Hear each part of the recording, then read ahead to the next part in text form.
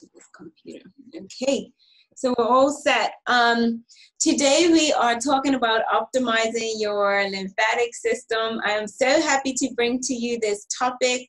I love the lymphatic system because it's one we don't normally think about, and it's part of what I love, which is detoxification. It plays a huge role in detoxification, and so I'm happy to bring this topic to you today. So many of you actually typed in and let us know earlier what you were interested in, why you were interested in this topic, and it sounds like we're all on the same page. So many people understand that it plays an important role. They just don't exactly know what it is or what to do with it. Some people have had some actually pretty serious complications with their lymphatic system, and so they're definitely tuned into the topic. But we'll go ahead and get started with the basics so that anyone who joins us and they know nothing about the lymphatic system can have a clue. Okay, so let's see, make sure I can change slides for you. All right, so the role of the lymphatic system, it works actually very similar to it's set up similar to the blood circulatory system, but its major role is to play a major role in your immune health. And so when we go through the anatomy, you'll start to see how it does that. The lymphatic system is a huge drainage network that collects debris from your tissues and clarifies, filters the blood, and also allows the immune cells to do their job right there within that lymphatic drainage system. So let's go through the anatomy. So, right, I feel like I brought you to science class, and I have to just for a little bit so you can have a little bit of an idea of what the lymphatic drainage system looks like and why it's set up to do what it does so well. That's just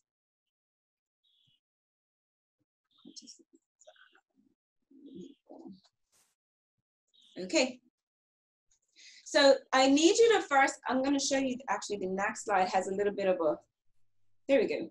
So picture, take a look at this picture. You can see that it has lots of vessels and little nodules and nodes and some green looking organs, or highlighted green. They're not actually green, but that entire network that you see there on this slide is the lymphatic drainage system. Okay, so it's made up of lymphatic vessels, as you can see, very similar to your blood system.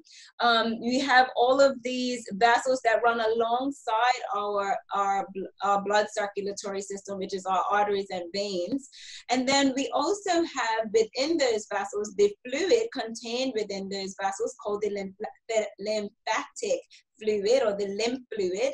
It is comprised mostly of bacteria fighting or pathogen fighting white blood cells, and it runs throughout this entire system. And if you look along, it looks like a couple of pit stops, right? They're like little bus stops along the way where these nodules are, what we call lymph nodes. These lymph nodes actually are responsible for a lot of the filtration of the lymphatic fluid, but also they are major hubs where a lot of our antibodies are created by our white blood cells, okay? If we go further, if you look here, we have some lymph organs. These lymphoid organs are major, and there are only two major organs. One of them is your thymus, which you never really hear much about, but your thymus gland lays right here below your breastplate, and its job is to house some of your super fighting white blood cells called your T cells. If you look further here, just under the left breast there's another organ called the spleen. And that organ actually is a huge place where most of your blood passes through and it gets filtered. So that's on your left side, under your left upper abdomen.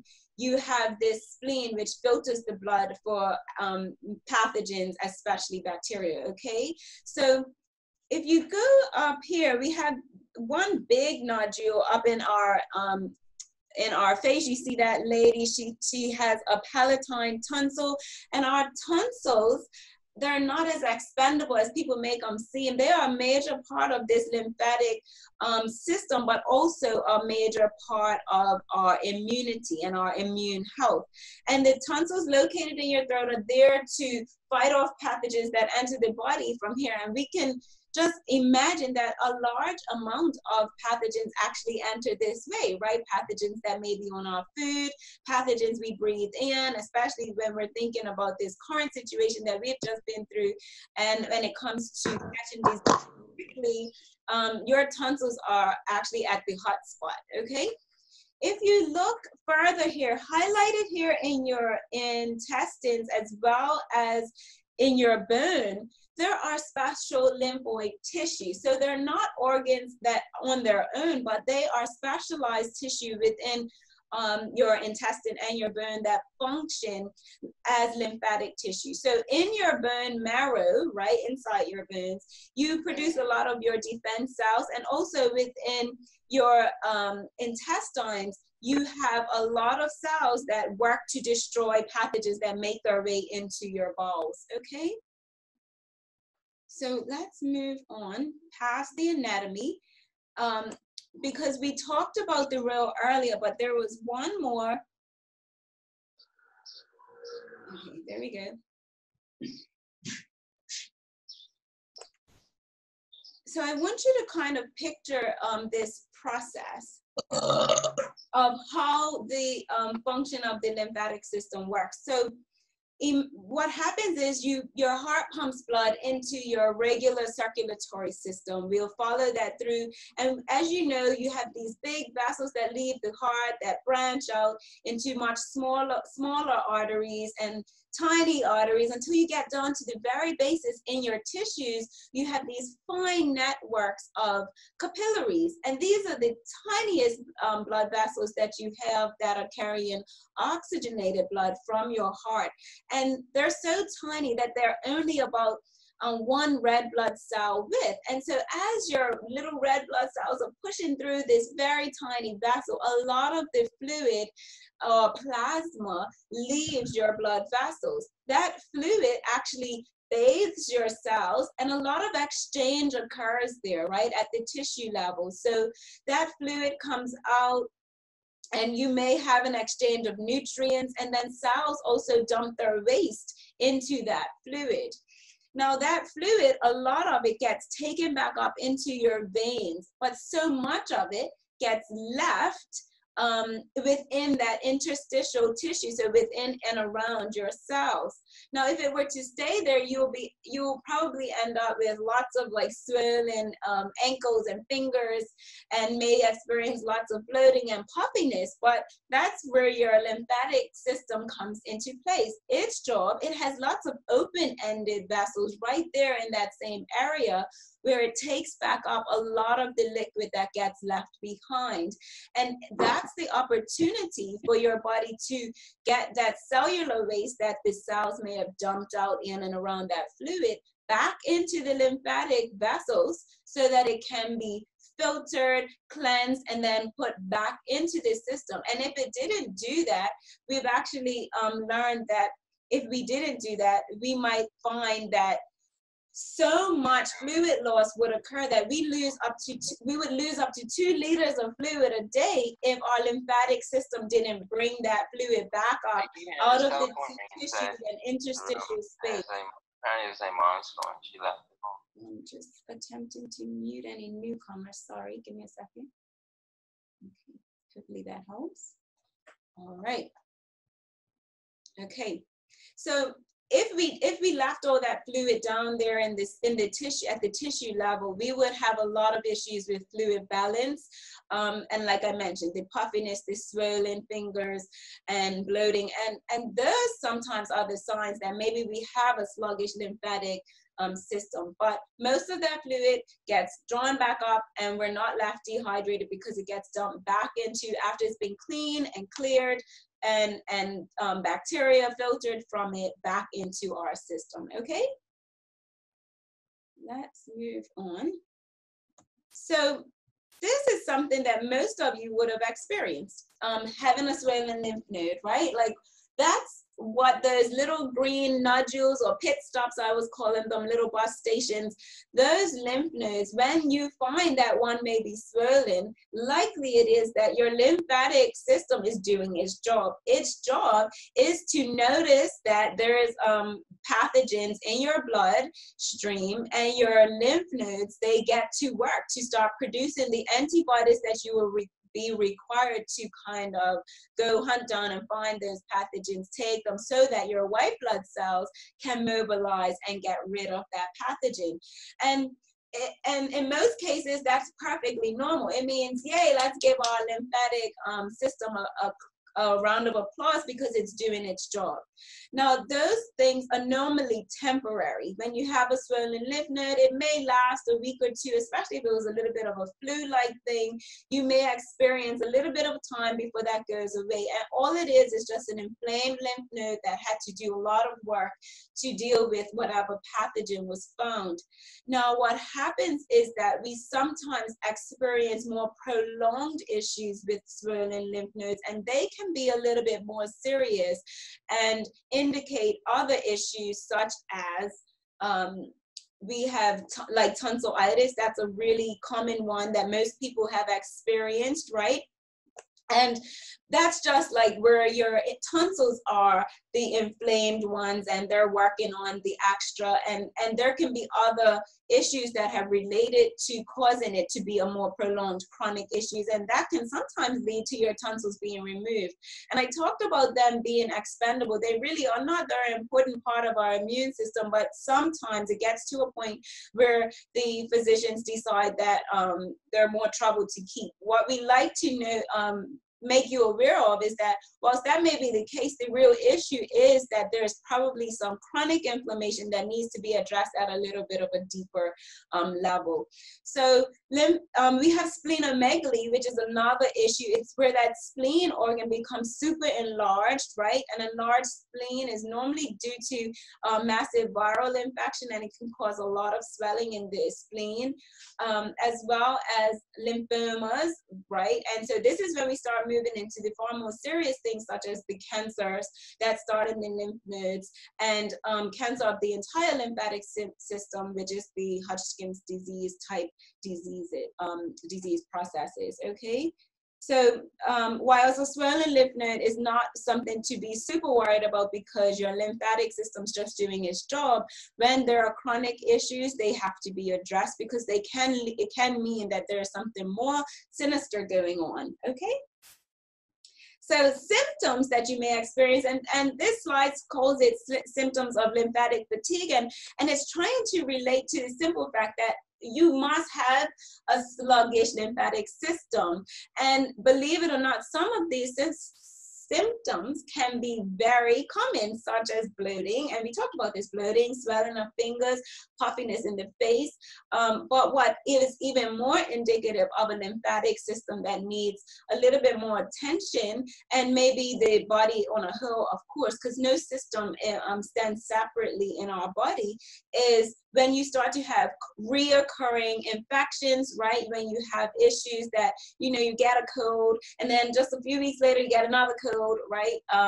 That's an issue. When you have stiffness in your joints because of this swelling, and it's a slow roll, then we start to really want to investigate the lymphatic system, because we need to distinguish whether or not this is a very serious issue, or whether we just have a sluggish lymphatic drainage system that needs some of what we'll talk about soon. So you guys are being very patient for us to get to the good stuff. But you have to understand that there are simple symptoms like sinus infection, swelling, and bloating that actually can be indicative of a sluggish lymphatic system. So what can we do about that, right?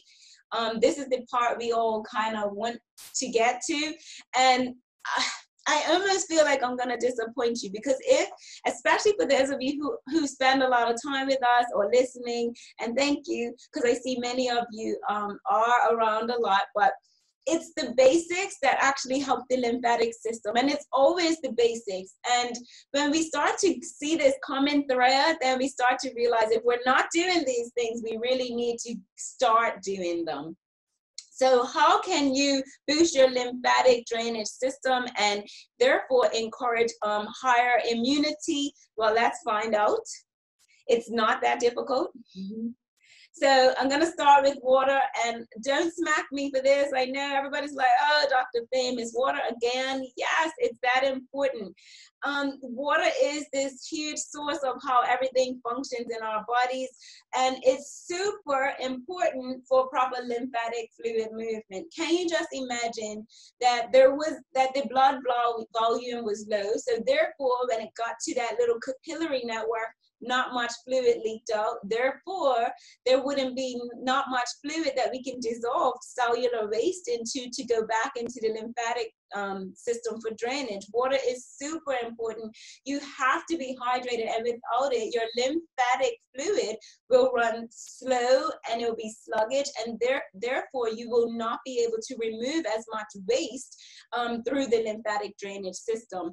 Okay, so everybody's need for water is different, and I need you to remember that there is not a perfect number for any one person, because it changes based on size. It changes based on a person's activity. So if you were out running in the heat and I was sitting in air conditioning all day, our requirements may be different.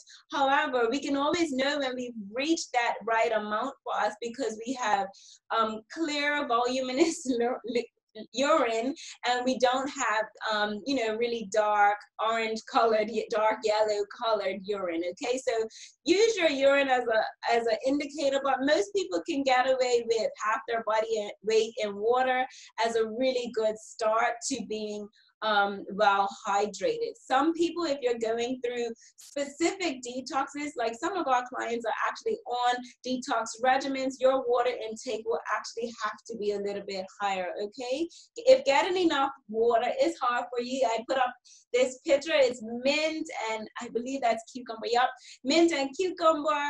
You just make it fun. Majority of your water can be plain, should be undyed, so no sparkling dyed liquids, but there are some really nice water products that have tiny bits of flavor, maybe a little bit of sparkle, that you can swap in for a glass or two here and there to keep it fun. We love infused water, especially when we use herbs such as mint or rosemary or thyme, because you start to lend these other benefits of the antioxidants and the phytochemicals that those herbs actually provide. Okay, so lemon water we love as a first thing in the morning way to make sure that you're flushing your gastrointestinal system and therefore your liver. But of course, all water is welcome. We just need to get it in every day in really good amounts. Okay, so this one's not hard to imagine, but I think I need to go back a little bit and explain a little bit of anatomy. So when we think of our blood circulatory system, I mentioned that it starts with a big pump, right? Our heart, it pumps that blood, it gives it momentum, it gets it going. Our arteries actually have muscles that squeeze that blood along so that there is movement, there is active movement in the blood circulatory system. Unfortunately, the lymphatic system was designed a little bit more eco-friendly, right? There is no big electrical pump moving that fluid. That lymphatic system relies solely on movement. Okay, imagine that these are our muscles and we have lymphatic veins throughout. Every time you squeeze your muscle, we'll be pumping and squeezing that lymphatic fluid up where it belongs so that it can go back up to the thoracic duct to be drained back into the blood circulatory system. And so it is heavily reliant on you getting up and moving. So while gentle movement is helpful, so walking, yeah, you don't actually have to do anything super special. You just need to make sure that you're moving. You need to walk, jog, run, all these simple things, but some really fun ways to really get your lymphatic system or your lymphatic fluid flowing is through stretching and yoga. Those simple twists and movements get squeeze the lymphatic fluid in places that you normally wouldn't in your daily movements of walking. So when you're doing super awesome twists and yoga, right, and you're using different gravity moves like putting the legs up the wall, all of these very different movements actually move the lymph a little bit better than just simply walking around wood. There is one very fun way involving a tiny moment of zero gravity, and that's when you jump on a trampoline or a rebounder, right? That jumping movement, which you actually don't have to do vigorously, very much moves the lymph and improves lymphatic drainage, and therefore improves detoxification, and therefore improves your immunity. So let's get moving, okay? That's one of the best things that you can do to improve your lymphatic drainage. So relieving stress. And the reason this slide is here, you're like, okay, what does that have to do with the lymphatic system? Well, we always include stress in everything. It's simply because we were designed and we have evolved over the last thousands of years just to be in operate at our optimal health in less stress than we do in our modern day. So most of us are experiencing lots of stress that we would not have, say, 100 or 1,000 years ago. And we need to start accounting for that. Many of the statistics show that 75% or more of the reasons that people visit their physician can be related back to stress-related illnesses. Now, that's a huge number. It means every time something's wrong, majority of those times, it's because we could have prevented it if we were moderating our stress. Our bodies were designed to work in a rest and digest majority situation. Only when we need to run from the lion, the tiger, or the bear, where we're supposed to jump into this fight or flight mode. But it seems like when it comes to traffic and work and getting the kids to school, and so many of these daily stressors have changed the way that our body operates on a daily basis, and we find ourselves more in the fight or flight mode. And so therefore I address stress here because simply it is a factor in almost every disease process. However, many of the stress-reducing things you can do, activities such as yoga and deep breathing, having good posture, all of these actually also improve lymph flow. Okay, and we're actually going to talk about breathing because it's a little bit special. And whilst I spoke about yoga, I wanted to get to why you want to deep breathe. Okay, so deep breathing is an easy way that you can start to reduce stress, and it's so simple. It does not take a lot of time, and it doesn't cost any money. We need to do it anyway because we need to oxygenate, and we can oxygenate better when we're doing deep breaths. And so I wanted to just describe to you, and for all of you who actually registered for today's talk, I will make sure I send you an email that has some nice links, because today some of the things that you should be doing are simple, but they're also, you may need some guidance. So I'm going to make sure I link a video which has some of these breaths that you can, types of breathing that you can practice. So you hear about Ujjayi breath a lot in yoga, but what I will send you is what's called the 3-part breath. So simple, so easy, and the easiest way you can do it, the simplest way, is to rest your left hand on your chest and your right hand on your abdomen, and you want to actually inhale, making sure you move your chest first and then your upper abdomen until you fill up your belly, and you want to take note of the movement of your hands placed on these areas. So we're going to breathe in, we're going to move the chest and expand the chest, then the upper abdomen, and then the lower abdomen, making sure that our belly has been filled and blown out to at the most that we can before we start to exhale. And when we do exhale, we want to go in the reverse, okay? We want to release first your belly, and then your lower abdomen, and then your chest at your upper abdomen.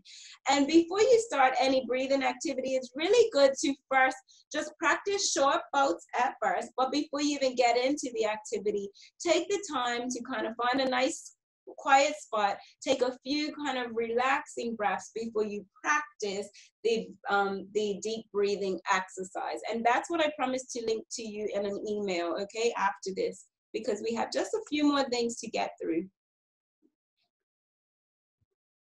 And actually your lymphatic system, it actually drains like 15% better when you have a deep breath. So just by deep breathing and activating like your diaphragm, you actually cause a big release and flow of the lymphatic tissues, lymphatic fluid from those tissues, as well as activating some of the lymph nodes to produce some white blood cells, okay? So this is super fun. Brush it away. And it's so simple, so easy. The lymphatic fluid actually is easily moved by light touch. And if you went to a masseuse who did a lymphatic drainage massage, they won't be pounding you and rubbing the deep muscles. They would not do that. They would be using very light touch, maybe some specific touch to the lymphatic nodes, but other than that, it's very light touch to move the lymph. And that's because a lot of the lymphatic vessels actually lie just beneath your skin.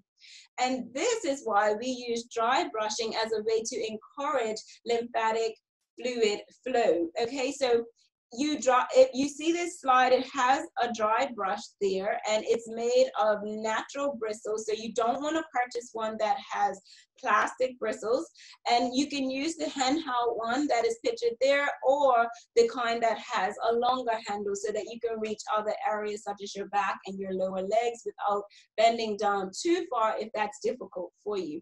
So what you want to do once you have your dry brush is you want to make sure your skin is dry. This is not something you use in the shower. You will start at your feet and using very light strokes, stroke your skin lightly about 10 times in each area, and we'll stroke upwards towards your heart. Okay, so you start with the legs, and then you'll move to your arms and stroke towards your heart. And not only is this super awesome for your lymphatic flow, but it's also great for your skin. And by using this light brush, it actually can improve the collagen in your skin. It can actually help your skin to lose, exfoliate that top layer, so it actually looks a little bit more bright and beautiful, but it can also start to make your skin look a little bit younger. So that's a special bonus, but lymphatic drainage is our goal. And when you get to your torso, you want to make sure you're doing circular motions. It's very difficult to brush upwards like over your belly. So we do circular motions, and we avoid areas like your face because the skin on the face can be very sensitive, but you can do your neck skin. This is a practice you would do. It just takes a few minutes before a shower, and then you jump in because just now you would have exfoliated an entire layer of your skin, and then you'll be nice to shower it off, okay? So dry brushing, remember, if you're doing it too hard, you're not doing it right, it should not hurt. So just keep it light, and you can pick these up right at your pharmacies. It's not difficult to purchase a brush and then get started with lymphatic drainage via dry brushing. So get cozy. Whilst hugging may improve your lymph, this is actually about the clothing that you wear. I come from a family of a lot of girls, so there is the distinctive, you walk in the door, you unsnap your bra and pull it out from your shirt, and just get rid of that tight feeling that you've been, tolerating all day. And so this is all about that. It's about not restricting the flow of the lymphatic vessels. Remember, I just said that a lot of those lymphatic vessels lay just under your skin. So tight clothing can actually prevent a lot of lymphatic flow. And whilst a lot of people, especially when exercising, or if they already have lymphatic lymph drainage issues, may be using constrictive wear, such as compression garments for the athletes, or compression wear for patients that are actually having issues with their lymphatic system. Everyone else has very little need to be wearing tight clothing. So as soon as you can, as soon as you get home, you want to change into something really comfortable so that as you're moving about in your home, you can actually start to move that lymph a little bit better, because no longer will it be constricted by the tight clothing that you're wearing. So that's a nice, simple, easy daily thing you can do. Of course, I was going to talk about eating, right? Because nutrition is the core of almost everything. However, when it comes to lymphatic drainage, what is it special that we can do? Always, I always talk about first, if you are cleaning up something like the lymphatic vessels do. Sorry, hold on. Let me move my notes, sorry. Okay, so diet plays a huge role, right? And it's simple, and it's the same thing that I say always. You have to first eliminate the garbage from coming in. If you're gonna spend all this time improving your lymphatic drainage, trying to remove toxins, then you really want to make sure that you don't keep putting it in. And so the number one way to do that is to clean up your diet. And we always encourage people to switch from processed foods to whole foods. And of course, it gets a little bit more complicated than that, but not really. So you don't want processed foods. Those are things that have dyes and preservatives, things that may contain high fructose corn syrup, and start reading your labels, because that's the only way you're going to know if those foods are contained in your diet. If you're eating things that are pre-made in a box, you want to start moving away from that to things that are more whole food based, okay? Bad fats and grains. So I hate to give grains such a bad rap, but they have one all on their own. So many grains like wheat, even our oats and rice, can be sprayed so heavily with toxins that it's not even the grain itself anymore. At this point, it's how many chemical toxins are contained on them. And unfortunately, when we grow wheat or we grow rice or oats, it's not like these things get washed off before they find themselves at the meal being ground into the flours, and then therefore the baked goods that we eat with them. So I want to encourage people to reduce their grain consumption. You don't have to be completely gluten-free and dairy-free. I would encourage it, but being gluten-free kind of automatically eliminates some of the heavy toxic chemicals that are used on wheat. But I would encourage people going a step further and just reducing their grains in general, which is your rice and corn and oats. It doesn't mean none, but I would definitely work on eliminating majority of that. Clean meats, we always talk about this. It's the same issue of having a healthy animal that's going to produce healthier meats, and you really want to start paying attention to where your meat comes from, how it was raised, because it's going to affect the quality of the meat and therefore your health, okay? You want to focus on massively increasing your vegetable intake. I get so tired of saying this, but I will continue to do it just for you. You have to eat vegetables. You have to eat a massive amount of vegetables. Most people are not getting enough. I want you to take a look at your fist, and I want you to say, I need to get something like 8 to 12 servings a day. That sounds like a lot, because most people are not really even getting barely 2 to 3 servings a day. Okay, so work on your vegetable intake. And this is the thing, it can be difficult for people to eliminate food. So we just encourage that you choose a food, choose what you're going to work on, and do it slowly over time. Yes, there are times where it's called for people to make drastic changes overnight simply because their health relies on it. But most of us can take our time and say, okay, you know what, I'm going to start eating less of this and more of that. And you just choose what it is within your bandwidth, your capability of doing that, okay? Let's move on. So when it comes to your diet, I just like to encourage people to start with a nutrient-packed breakfast. And yes, there's a smoothie there. There is no denying it. I truly believe that if most people did that one thing and swapped breakfast for a super nutrient-packed smoothie that contained antioxidant-rich fruits like berries, and some greens, whether it be whole spinaches and kales, or green powders even, like that contain barley grass or spirulina and chlorella. If you just do that with a good quality protein powder, a plant-based protein powder, I'll clarify, you can actually so help your body eliminate toxins better. You can balance your blood sugars. You can probably lose some weight simply by just changing your breakfast to make sure that it's something nutrient dense. Because it's a smoothie, you've done one extra thing by reducing the work of digestion that your body has to do.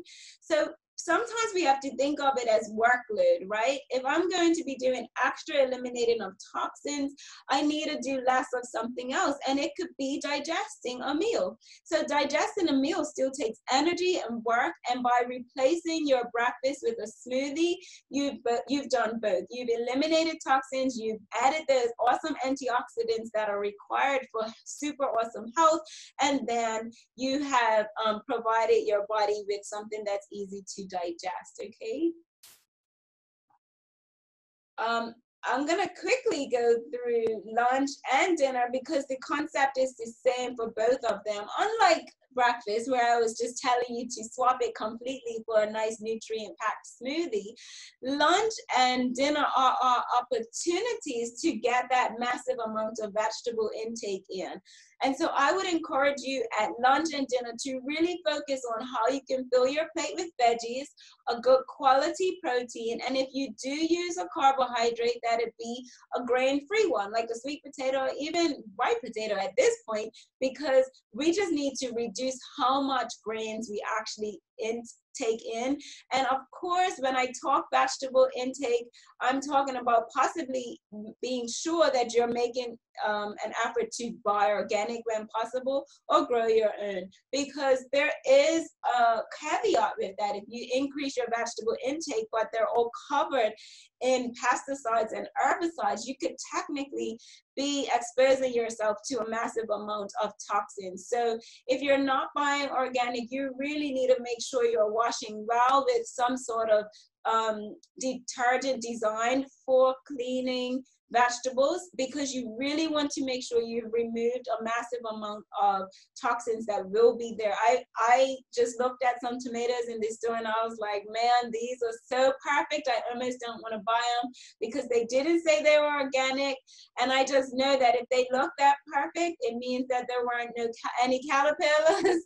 And therefore it meant that it was probably covered in toxic chemicals to keep the caterpillars away. So you have to think about that. When you cannot buy organic, be sure to make an effort to clean that toxic chemical layer off as best as possible. Same with dinner, massive amount of vegetables. I want to encourage people to monitor their protein intake and keep the grains very minimum. So if you are including grains like a brown rice or something like that, try to buy organic and try to make it a very small portion of your meal. Snack attacks. So when changing your diet, that can always be a challenge, right? Your body's so used to having like snacks here and there and a lot of times we snack because our bodies are begging for nutrients. And if we didn't have nutrient dense meals, then we have this emptiness that we need to fill. Our body is still asking for nutrients. And therefore, you want to make sure when you're transitioning your diet that you still allow yourself snacks. Of course, I'm not taking snacks away, that's for sure. But what you want to do is make sure that you've changed your snacks to be super healthy. And so fruits are always a great option simply because they're another opportunity to get antioxidants in. Veggie snacks are awesome, but that's not always like feasible or kid friendly. And when you do need to get that crunch or that salty taste, there are so many nice alternatives like chickpeas snacks or kale that's been dehydrated and so crispy kale chips. But even as far as just swapping your regular stuff for maybe a sweet potato chip, okay? I'm not saying you have to go extreme, but I feel like making lots of small changes can really bring about a lot of improvement. Things like date balls, chocolate date balls can actually satisfy your chocolate cravings, but also give you something nice and sweet in a very healthy way. Okay, so this is my last really work slide for you. This says fight inflammation with turmeric, and that is a big part of what the immune system does, and therefore your lymphatic system, because it's such a big part of your immune system, it fights inflammation. And that inflammation occurs every time it's aggravated by a pathogen. It activates those lymph nodes that we talked about, and you can immediately assist your body with this inflammation, because when we reduce inflammation, we improve the flow of the lymphatics, and turmeric is known to do that really well. Turmeric can be found in so many foods. However, you can make a special effort to include it directly as a capsule, which is super fine for anybody who just wants to get it in. But this pictured here is a nice chai latte that has turmeric in it, so what we call golden milk maybe, and we have a recipe for that on the blog. Maybe I'll link that to you in the email. Really nice way to have a yummy anti-inflammatory evening tincture. It will actually help you to sleep really well as well. So the other way you can get turmeric is in the actual spice and put it in your food. So it doesn't have a strong flavor, so it's really easy to include. And the more spices and herbs that you include in your diet, you automatically are improving your anti-inflammatory capability. So I encourage people to change and try out herbs when you're making your meals. Just add it in. Turmeric will make you know, something yellow. So if you want some yellow chicken, you can put turmeric on it with some really nice Indian spices, and then you have an entire baked meal that's different from what you normally would. Turmeric can also be found in an essential oil blend as well. So that's nice. You can diffuse it, but you can also rub it onto, in mix and dilute it, of course, onto your areas that are inflamed. So turmeric is something we always encourage, just whether it's food-based, as a supplement or capsule, or as an essential oil, like I mentioned. Okay, so now you're off. Ideally, let's see what the time looks like. Okay, so I will look and see if there are any major questions that I can answer for you right away before we head out. Let's see. I have a question. Are you taking questions now or later? I can, you go ahead. So the things like the turmeric, most times I will pick up my turmeric in the grocery store from off the shelf. So is that okay, that turmeric? So or should we be looking for the fresh in the produce section? So there are benefits to both. When you think about the fresh root that looks similar to garlic, but it's a little bit orangey looking, right? That has benefits of how you wish to prepare it. So when I make a fresh tea, I like to use the root when available. The part or the issue with having a fresh all the time is that we live in Bermuda, or no matter where you live, it's not always in season. So when you can get it fresh, it's really nice to incorporate into steeped things like tea, because you're not really damaging the root in any way or the active compounds in it, because you're just steeping it in warm water. So that's the one benefit of being able to use fresh. And anytime you use something fresh, there are going to be more activated enzymes, and the chemicals and phytochemicals would not have been destroyed at all, except for that it's not as fresh as when it was picked. It might have degraded a little bit.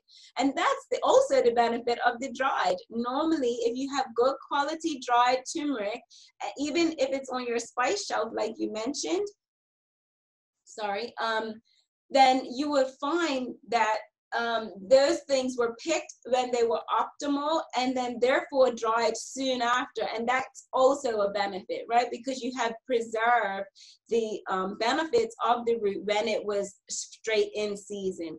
I actually encourage to look for a brand that's organic. So I know we have not much choice on our shelves, right? So there's McCormick Organic. And you would even just look at the different brands, and you can see the difference in the yellow color, and you would see that some look a little bit better than others. I know that I think it's Caribbean spices. Their quality of spice is actually pretty good.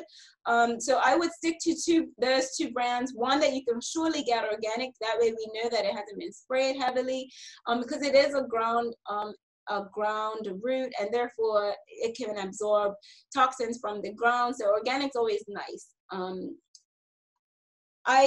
I just think if people are using it rather than not using it, it's always best. The other thing with turmeric is it's also good to include with black pepper at the same time, which is why a lot of the yellow golden milks and the chai lattes that include turmeric always have black pepper in it. That's ancient Ayurvedic medicine.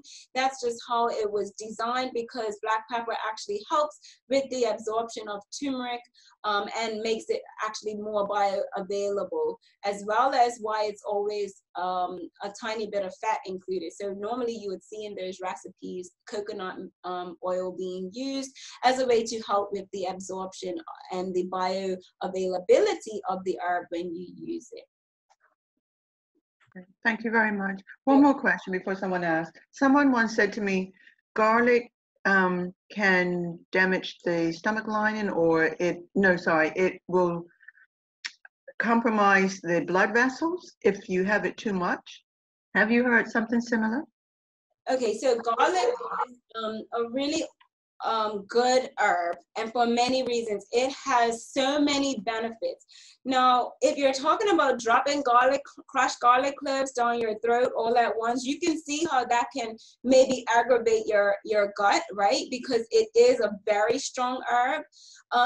There are a couple of ways that you want to include garlic depending on your gut health issues. So garlic actually can help and hinder certain gut conditions at the same time. So I know for a lot of people who are on special diets for overgrowth of bacteria, we actually put them on a garlic supplement, but it's the garlic extract only, not the actual whole herb itself. And that's because some of the glycosaminoglycans, some of the carbohydrates contained within the actual root, the actual meat of the root, can be encouraging to those bacteria that we're actually trying to kill off. So whilst garlic can be used as an antimicrobial, antifungal, in its strongest form, it can damage a very delicate digestive tract. So it really just depends on the health of a person. I always encourage people to at least utilize it in some way, shape, or form, unless they find that it aggravates them. Everyone's individual, and you have to pay attention to your individual reactions, okay? I don't see any. Okay, so what does it mean when your tonsils are inflamed on a regular basis? So that's when we talked about earlier, when you have infection of your tonsils and it carries on for a long time, it just means that your body's immune system may not be able to overcome some of its other, I want to call it challenges, really. So I mentioned diet, and I mention diet all the time, because imagine if you're intolerant to dairy and you're eating grains that are covered in chemicals. This becomes a real checklist of things that your body has to deal with. And so if you haven't tried eliminating certain foods to reduce the amount of inflammation that's surely happening because of the way you eat, and then on top of that, your body you may be dehydrated, so now your lymphatic fluids now not flowing as well. And we talked about how important the flow is. So many of us are dehydrated. So many of us are eating foods that actually inflame our guts and therefore put us into this inflamed state. And on top of that, so many of us are not resting. So many of us are stressed. And we start to build this load of things that our body has to deal with. It may just be that your tonsils are showing you that you're under some sort of chronic strain, and it's manifesting itself as, oh, you have tonsillitis and it's been happening over and over again every few months, right?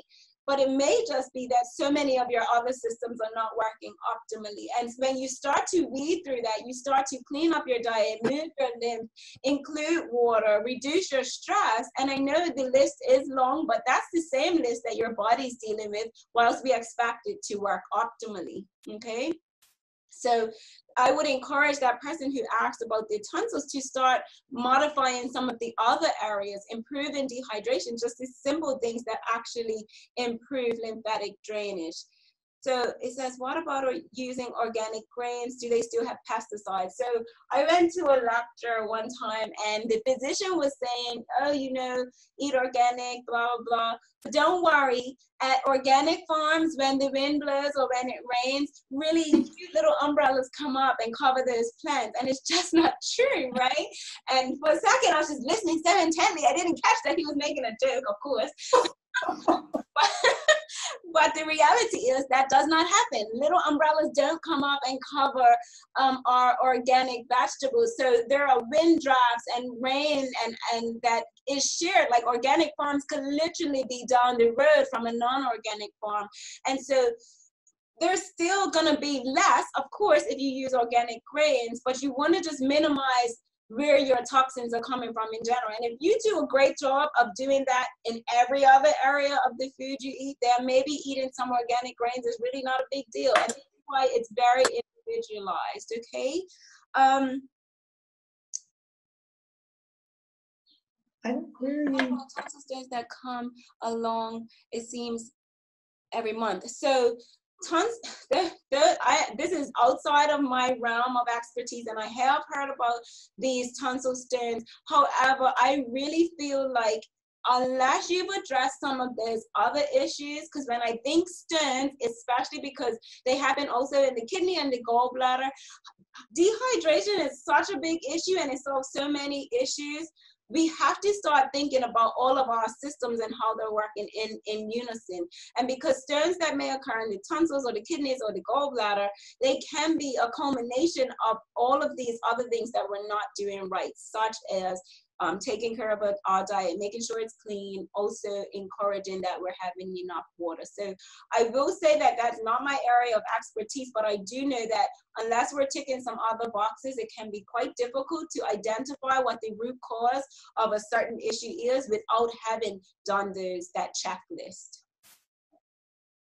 Okay, I really appreciate all of you being here, so many of you. Thank you so much for your questions. If you have any more, you can send them via email, but I promised you an email, which will have both the recording. Oh, for a second, I panicked. I didn't know if I pressed the recording button. So I'll send you the recording of today, as well as the email that has the link to the 3-part breath, which I encourage everyone to practice. We all live in a very stressful world, and it's important to have tools to combat that.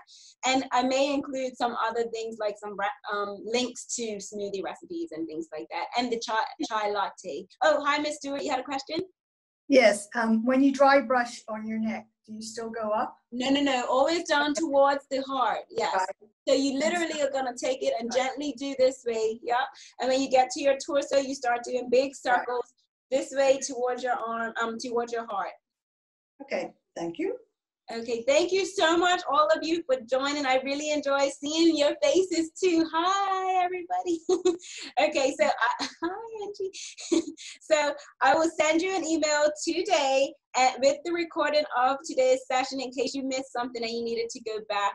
I appreciate your presence, and I hope that all of you will get that lymph flowing, okay? Bye.